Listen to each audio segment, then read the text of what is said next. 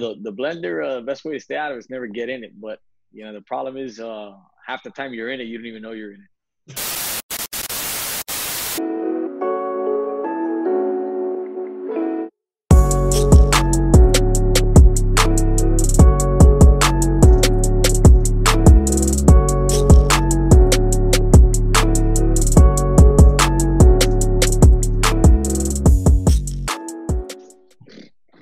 What's up, guys, and thank you so much for tuning into this week's episode of the Mindset Podcast. We have our good friend Kevin Esteban for the second time on our podcast. Anthony, why don't you go ahead and tell everyone listening to what happened to the original copy of Kevin's first episode? Yeah, I gave saying second time because this is the second time we have him on. First video got deleted. We had to burn all the evidence. There's no trace. We had to let it go. Kevin was having some safety issues. He couldn't be nobody was on the podcast, so we had to let that one go. So welcome back, Kevin Esteban. He's the athletic director for St. Brendan High School. He spearheaded everything that went on during the whole transformation of the athletic program, which is still currently in construction. But the new fields, football team, spearheaded by this guy, one of my mentors, someone who's very well known for the Mindset Podcast, one of our biggest fans. And we're super happy to have you, Coach. I guess the first question I'll ask you is, why don't you explain to everybody, what does it mean to be in the blender, and how do you get out of the blender? Man. The blender can apply to, real world situation, you laugh because we always used to talk about it, with the relationship status and stuff when you're kind of up in the air with somebody. But, the blender, best way to stay out of it is never get in it. But, the problem is half the time you're in it, you don't even know you're in it. You just find yourself asking for advice and this, whether it's a work situation, a relationship situation, or just a simple conversation where you're thinking to yourself, oh man, what should I do with this? Or, for example, your presidency, man, should I run for this? Yeah. And you find yourself kind of back and forth for a couple of days. Oh, should I text this girl? Oh, you're back and forth. The next thing you know, you're in hyperspeed. Mm-hmm. Okay. Blender talk right there.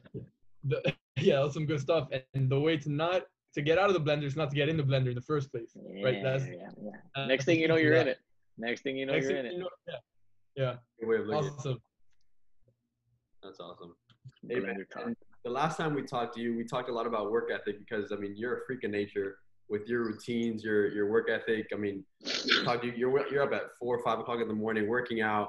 I'm curious to know, especially right now, your dynamic during quarantine. Like, has your routine shifted at all, or is it kind of stayed the same, or have you had to adjust a little bit, or how's that going for you?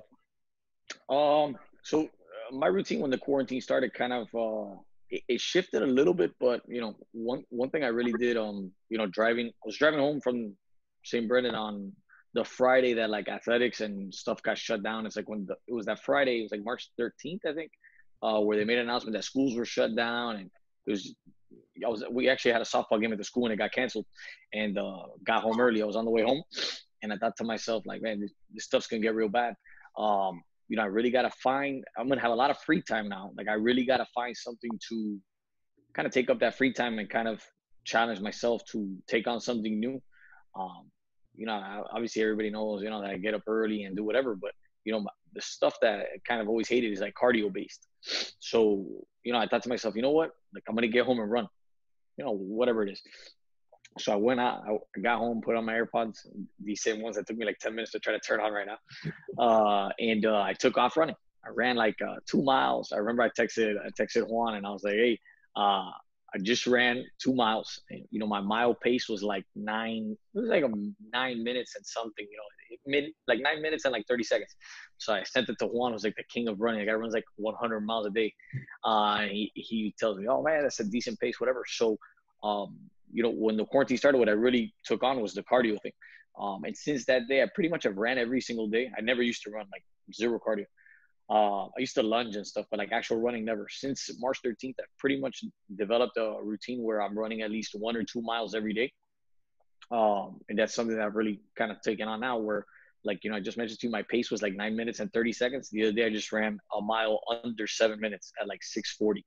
Yeah, it's kind of crazy. And so I just kind of like, the time-based stuff with the running is something I've got really competitive with. So I still wake up and do my things at the same time. Still I'm up at 5 every day since the quarantine started. Nothing's changed with that. I'm still working. But at night I kind of been taking on the whole running thing, and it gives just to kind of stretch the day out, because I'm so used to long days and stuff that now I'm getting home a little bit earlier, obviously with the no sports and stuff, that the running is something I've really gotten into.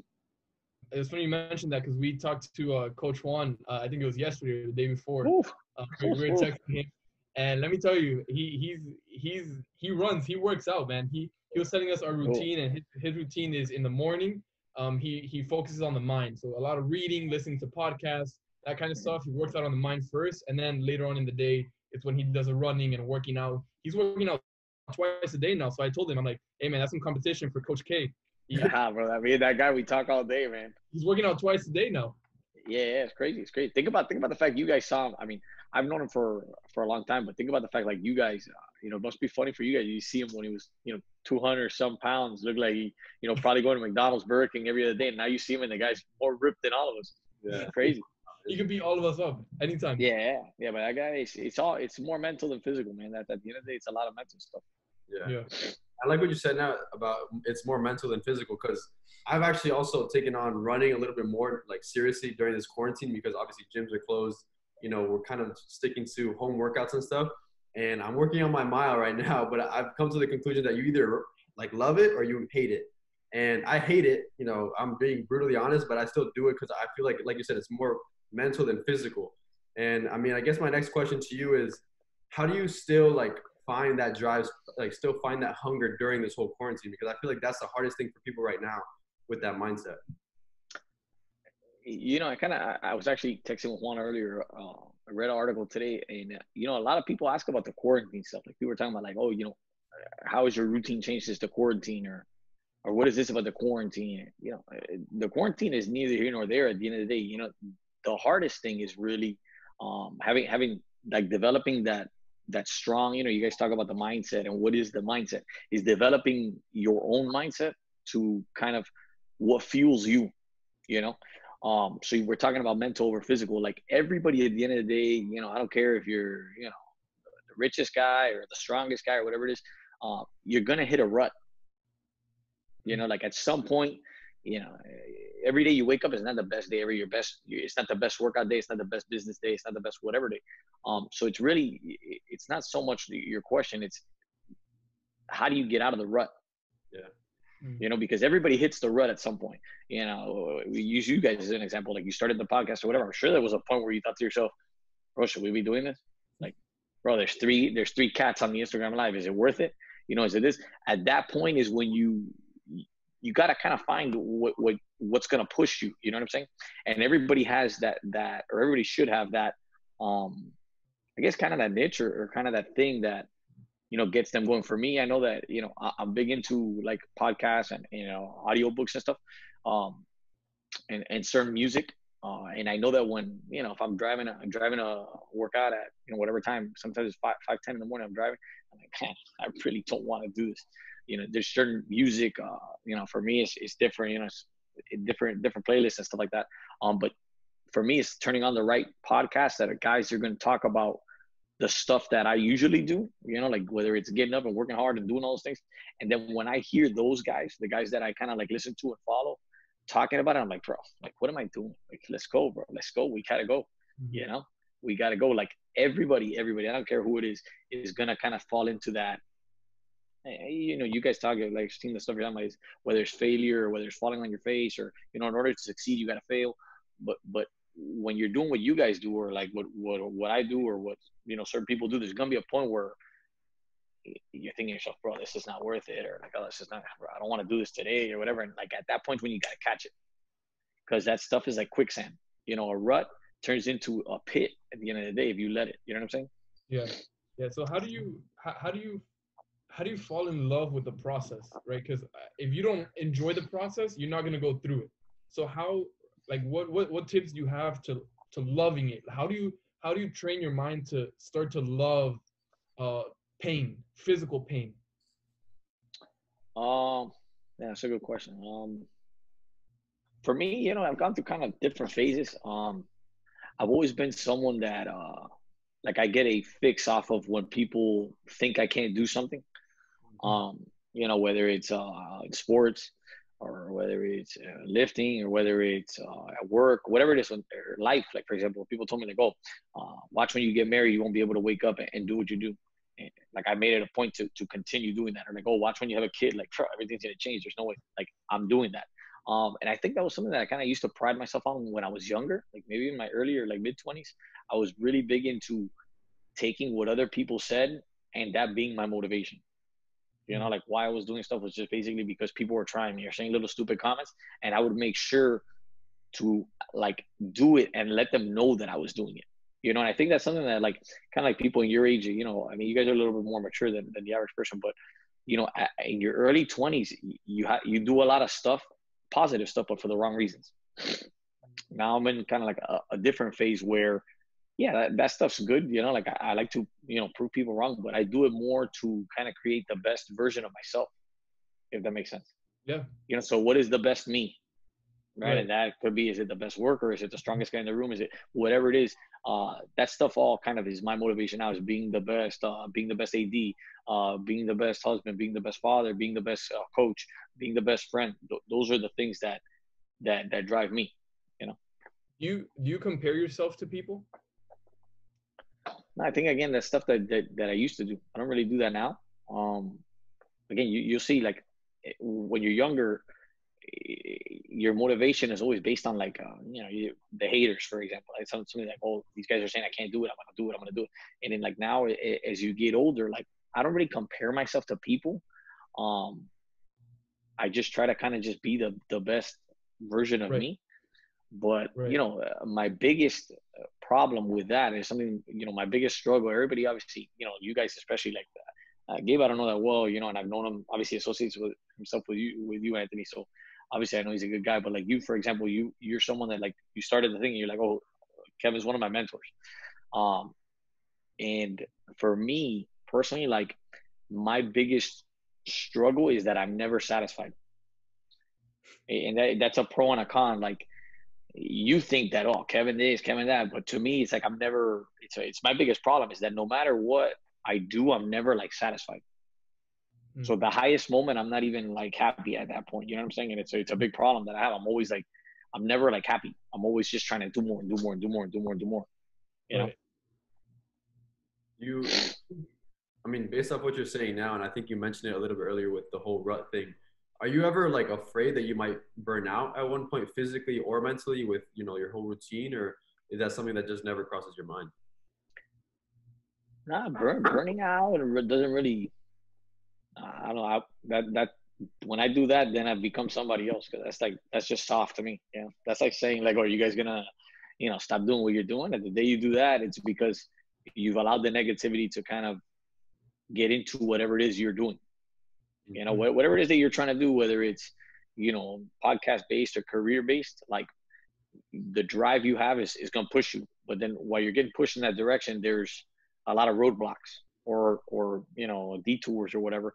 And it's up to you. Are you willing to do that? You know, it's kind of like, you know, you're going down a street and the street's closed. You got to go right, left, right, left, right, left, right, left, right, left, right, left to get back on that street. Are you willing to do that? You know, I can't answer that. That's something that you got to ask yourself. But for me, I'm the type that if I'm on that one-way road and there's a detour, I'm just gonna bulldoze through. And you know, if it slashes my tires, I'm gonna pick the car up and I'm gonna go. But I'm gonna get to where I'm going. You know what I'm saying? I say it all the time. That's why kind of like me and Juan get along so well. You know, is that like whatever the end goal is, like we're gonna get there, or I'm gonna get there. You know, the guys that I work with too, like you guys had Ramos on the other day, kind of very similar. We're like, my end goal, whatever it is, I'm going to get there. So you could chop my legs off and I can't walk, I'm gonna crawl it. Like I'm going. It may take me a day, it may take me a week, it may take me a year, but I'm gonna get there. And then when I do, you'll be there in the end, and I'll be laughing. Right. Why do you? I mean, and we all know this. Most of the world is average, right? Most people that you talk with are average. You know, they do their 9 to 5. They hate their job. They hate their life. They're always complaining, very negative. I would say that's most people that I meet. People, you know, whatever, friends that I might have had in middle school or in high school. Average. They have no aspirations. They don't see anything. They don't see their life going anywhere. Okay. Why do you think that people are okay with that? Is that number one, because they haven't been exposed to this environment, to what we're used to? or do they know about it, but they're like, hey, it's just easier to stay how I am? What do you think it is? I think human nature at the end of the day is more wired to chill than to work. So what's easier to do? Get up at 5 and go work 16 hours, or get up at noon and miss breakfast and watch Netflix. The quarantine is, you guys talk a lot about the quarantine. I know that a lot of people ask that. I think the quarantine is really a great opportunity for you to look at yourself, especially like guys your age, like people your age. Because like us, me, I'm older. I'm in a different phase. But like in that early 20s where you don't have too much responsibility, and maybe you have a job, maybe you don't. Like, what are you doing every day? And if you're doing nothing, that's you're answering your own question there, But what I've told you, and I've told you since, you and I've had some good conversations, and Gabe as well, was like, those kind of people, you just got to cut them out, bro. Just got to cut them out. I know how you are, how you guys are. You try to help certain people, and at the end of the day, that I've lost friends along the way. It is what it is, but you got to surround yourself with the right group, because I'm not trying to get associated with people that are, either doing stupid things or things that I don't think are, in my line of vision. So I'm going to hang out with the same guys. If you look at the guys that, you guys have seen me, you look at the guys that I associate myself with, we're the same cats. Yeah. Same cats, Monday through Sunday. You can catch me at 5 a.m. You can catch me at midnight. I'm the same guys. Yeah, I like what you said there about, again, everyone talks about this whole quarantine as it's such a negative thing. Obviously, given the things going on with the coronavirus, it's obviously unfortunate. But I feel like you said, it's such a good opportunity to really reflect, and people our age to really, take a step back and look, am I doing this right? Am I looking 10 years ahead? Am I doing, like, what do I want from 10 years from now? Am I doing what I need to do now in order to attain that? Or like you said, are you just waking up at 1 o'clock, 2 o'clock in the afternoon, watching Netflix and going back to bed? I think that's so vital, because I feel like even me, I've had days where I'm like, damn, I really don't want to get up early. Let me sleep 10 minutes in. I'm like, all right, I kind of have to refocus myself and tell myself, look, this is my goal. And again, people kind of think of this whole quarantine, these couple months, as a big, break. I've talked to a lot of business people. Me and Anthony have had discussions too about people in the business world kind of be like, oh yeah, my business is kind of on hold right now till this all, this whole thing is over. And I'm like, what are you doing? Like, this is the biggest opportunity that people like are waiting for to really, whether it's to really jump on the next big thing or to just reevaluate yourself and get better, and I think that's a huge thing for people like us, that we have all the same mindsets, that we can really, we don't have the pride to kind of be like, I'm good. Like I can keep going forward, and we can really step back and be like, no, I think I can improve here. Let me shift or pivot my strategy so I can, when this is all over, we can go in the right direction. No, yeah, absolutely. I remember, going back to that March 13th, I remember the day driving home there. I talked to you about the running.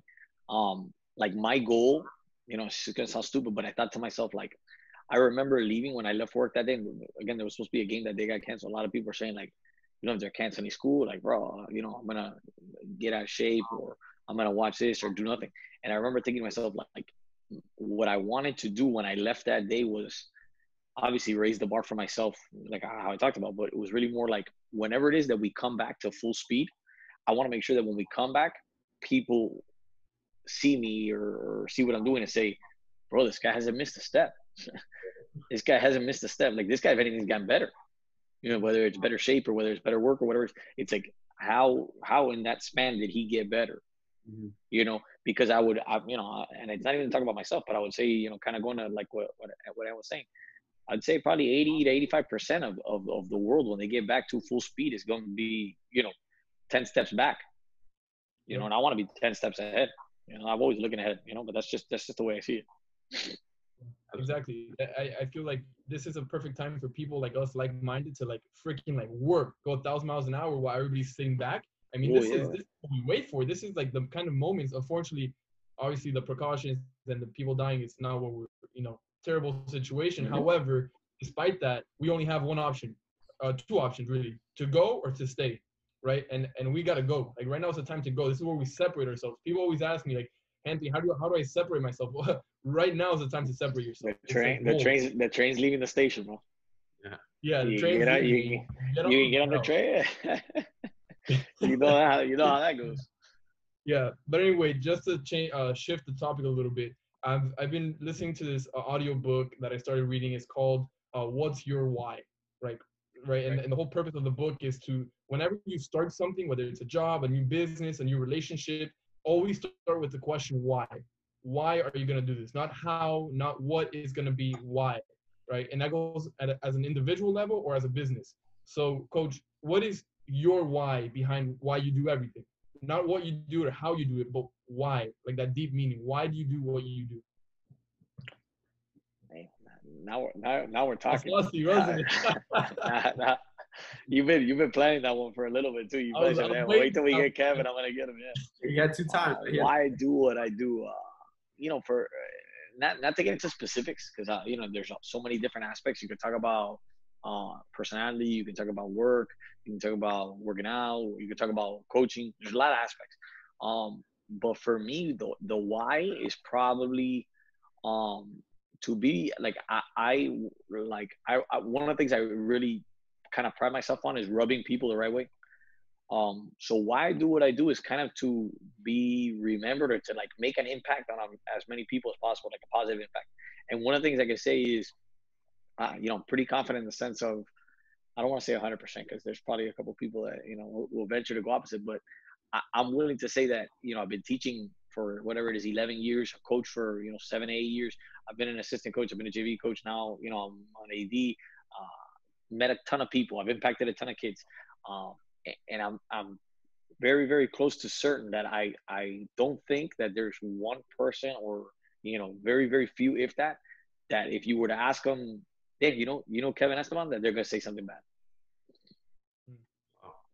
That's kind of like my why, is to make sure that I rub everybody, in the best version of me possible, so that, when the day that you go somewhere and you say you went to St. Brendan or that you got coached by me, that person can say, damn, Kevin, oh man, Kevin's a good, and it goes off and the positivity builds off, as opposed to when you go somewhere and someone says, oh, Kevin, they're like, bro, and then they go off, because the hardest thing about that, being you is the baggage. You talk about, for example, you or wherever it is that you're working now, whether it's with your parents or gay, when you get into doing what you're doing, like for example, if you had a bad day and you get on this podcast and you don't do the best podcast possible, you brought the baggage into what it is you're trying to do. And that's not the easiest thing in the world, Right. People fight with their significant others. People have, spill their coffee at 7 a.m. and they let it ruin their day, So the hardest thing is that, leaving the baggage out to be the best version of yourself and rub everybody the right way. That's me though, Right. And also leaving a legacy for your son. Same concept, right? Because your son's going to come behind you, same last name. And when they hear Esteban, hopefully it's good. Like people make a good connection. Yeah. I mean, you just gotta, the thing with good is obviously good's an opinion. It's not a fact. And with the coaching stuff and the AD stuff, there's obviously a lot of problem situations that come. Whether you get attitude or someone doesn't make a team or an issue and that stuff. The hardest thing to do, and that's what me and Juan kind of see things the same way, is always doing the right thing 100% of the time. Because sometimes you cloud your vision and you want to do stuff for the wrong reasons. And that's where, you get caught up in a real bad place and you lose the group of people that you're around when you do stuff like that, Yeah. And you're always going to have people who won't agree with you, right? You just said it yourself. Like even making the decision that's right 100% sure, you're going to have that other half that are going to be like, yo, screw this guy. Like, absolutely. That happens when you're a leader. When you're a leader, not everybody's going to like you. It's part of the job. You're going to make a decision that's going to piss off a lot more people. That what you just said right there is something that, it's probably been 2.5 years, going a year. Yeah, 2.5 years, where I think prior to being in a position that I am now, I was always someone that, like what you just said, never applied to me, because I was just, my role was very minimal. So I never had any issues with anybody. Ever. I was just like, oh, bro, Kevin is this guy. And then, but my channel was so small that it was easy for me to do what I was doing and not really, affect a lot of people, because I didn't run a big percentage of anything, But being in the spot I am now, I have a lot of people that, would beg to differ their opinions on me, but that's part of what you said, you know. And when I'm gonna do the right thing 100% of the time, and that's gonna piss some people off, but it is what it is, and I'm on this. It's like I said, I'm on this track right here, and you know, we're like in the bowling alley with bumpers. Like I'm not going to the left lane, I'm not going to the right lane. So either we're going straight down, and if that means you're gonna get, I'd like you to go in my direction, but if not, yeah, it's gonna end bad for someone. It's not gonna be me. Yeah. Yep. Right. Sure. Now, I mean, me and Anthony, we even talked about that in, I think, a prior podcast where, you know, I guess your first impression of someone is going to be your last impression. You know, and I like what you said there about, you know, you want to rub everyone the right way. And I guess that's everyone's goal, you know, I mean, and I guess that's all we can do, because we don't ever know when we're going to, you know, cross somebody. We never know what day we're going to meet someone, or the big CEO or executive.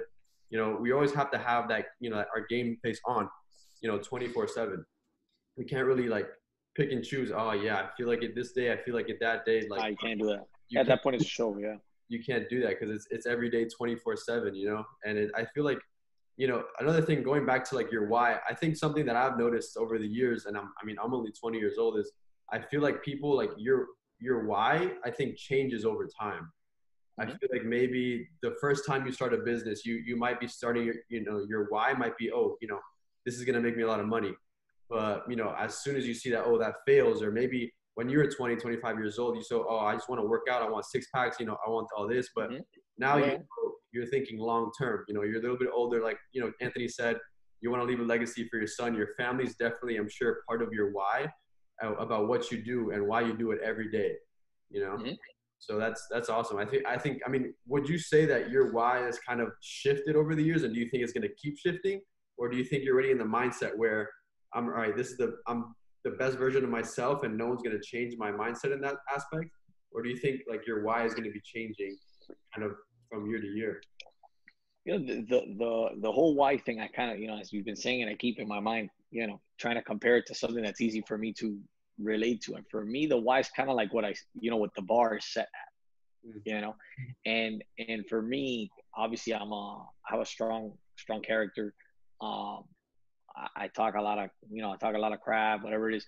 But like for me, if the bar's here, what my why is keeping the bar there, you know. And so like if the best version of me is having the bar here, and that means whatever it is, being the best worker, best father, best husband, best, you know, whatever it is, the bar has to stay there. Now it kind of goes back to what I said before, where there's going to be a lot of things where they kind of like try to bring the bar down, you know, and the bar is going to try to trickle down, and it's my job to keep that bar up. Because if we compare it to work, for example, one of the problems that I think, you know, the school had for a long time was obviously athletics were never big there. It is what it is. But you know, from you've seen obviously how I am. Gabe, I didn't coach you, but obviously, you know, me and Juan kind of see things the same way, so you can obviously relate. And obviously went through the program. You know, when I got into St. Brendan, I was going year round, right? It was like literally I didn't even give the kids a month off. I went from 0 to 100. And now, obviously, when I was doing that, the school was like, "Oh, Kevin, like, or relax, whatever it is, what it is." Now, 6 years later, the bar is set where the programs are all doing that. So, for me, if we have 17 programs and there's 17 head coaches, how can I expect them to go year round or practice on Christmas break or be there in the summer if I'm not? Yeah. You understand? Because I can say you're interviewing for a job, and I say, "Well, Gabe, you know, you're interviewing for the cross country head coach or whatever it is, bowling." And I say, "Well, man, I want you to be here 365 days a year, and I want you to be here 24/7." And you say, "Well, bro, that's what I'm here for, absolutely." And that first day when you get in the job, I'm not there. You're gonna say, "Bro, this guy's asking me to do this, and he's not even doing it. Like, this guy's talking, he's talking shit." Like, you know what I'm saying? Now, for me, what I can say is that I'm the first one in every day. Everybody knows I'm outworking everyone there, whether it's physically, hourly, whatever it is. I'm outworking everybody in the athletic program. So for me, it's I myself am setting the bar here. So as coaches underneath me, I don't have to tell you to do stuff. You understand? For me, that's the problem when you get into like the whole leadership stuff that you guys were asking about. If I have to ask people to do stuff or tell people to do stuff, that's not how I lead. That's not good. It's not going to work. Whether it's people that you get along with or people, whatever, you can't tell people what to do. You know what I'm saying? Mhm. Now, if I am doing those things every single day and you see them, you have no choice but to fall in line. Yeah. Right. What you're doing, I know we're running out of time here a little bit, so I'll keep it short. I know what you're doing is you're setting the culture, right? Like people Mhm. look up to the leader. Okay, like what is the guy on top of me doing? And they kind of they kind of do what you do. So Yeah. which every business, every sports team, every school has to have is a culture. Like if the culture is like, Oh, oh yeah, yeah. relax, yo, Oh, get practice, that's the culture. Those are the results you're gonna yeah. get. So you gotta set Absolutely. the culture with the bar high. And my last 2 cents that I want to add that I didn't get to add when you were talking, Coach, is how you talked about your why is rubbing people the right way. And what I want to add to that is that people always remember how you make them feel, not necessarily what you say. Right? You know, I've had so many conversations with you over the years. You know, I've talked to you about several things and issues and whatnot. I don't remember everything, but what I do remember is how you made me feel. You made me feel like you cared. You made me feel, you know, all those different things. Like same thing with Gabe. Gabe and I have had so many conversations. I don't remember every single one. I don't remember the last thing No, he told me, yeah. but I remember how he makes me feel, which is like we're in it together. So that's a great legacy to have. People remember how you make them feel, not what you say, what you do.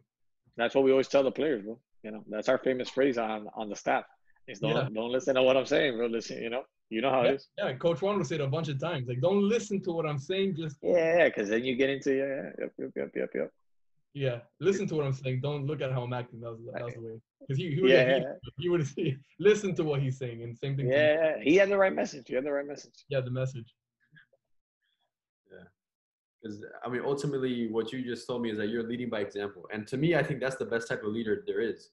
You know, I mean, I've been in, I Yeah. guess, leadership positions. I mean, whether it's the captain of the basketball team or whatever the case is, and to be honest, I was never a vocal person. To be brutally honest, I felt like my way of leading was like what you're saying. If I'm doing it, you know, fall in line, do what I do. You know, and to me, my opinion, I mean, everyone's opinion is different, but I think that's the best type of leader to have. You know, to really look up to someone that's doing what you need to be doing or the expectation of what you need to be doing. No, yeah. I think with the leadership stuff, like, yeah, leadership is obviously it's another opinionated thing where you guys talk. And I see the people you bring on, and you talk about, oh, how do you do this, or how do you lead, or what's the best method of leading, or how do you handle these people, or whatever. And to me, it's not about like you don't even have to tell people stuff. You know, a true leader doesn't have to.